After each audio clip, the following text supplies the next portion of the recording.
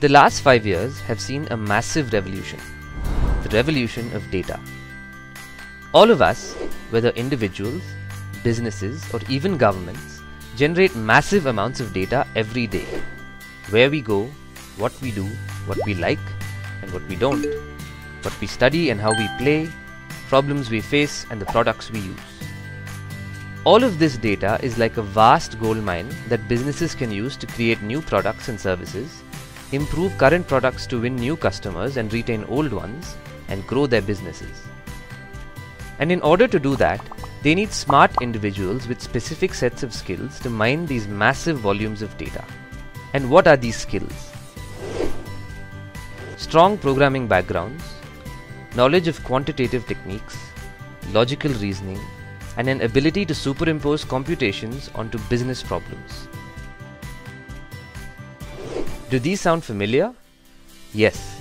These are the usual building blocks one finds in most engineering courses anywhere across the world. Today, most companies are aggressively hiring engineering graduates to fill up the vacuum of data analysts required.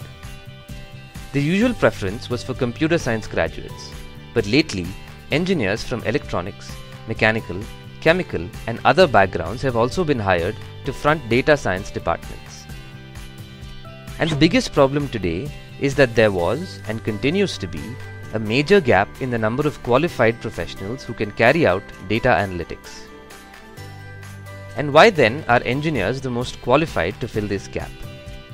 It is because the traditional science and math heavy backgrounds that most engineers have is a perfect fit for analytics.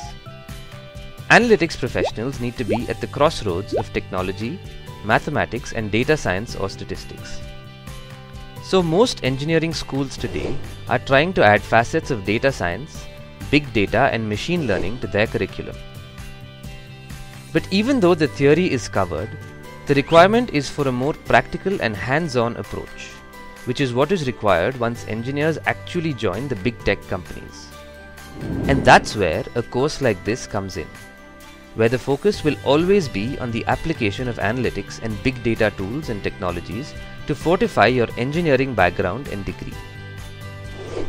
This course will cover a brief introduction to analytics, fundamentals of business statistics, data visualization and reporting, and hands-on learning of the popular analytics tools like R and Python and predictive modeling. So let's get started with learning all about the exciting world of analytics and big data.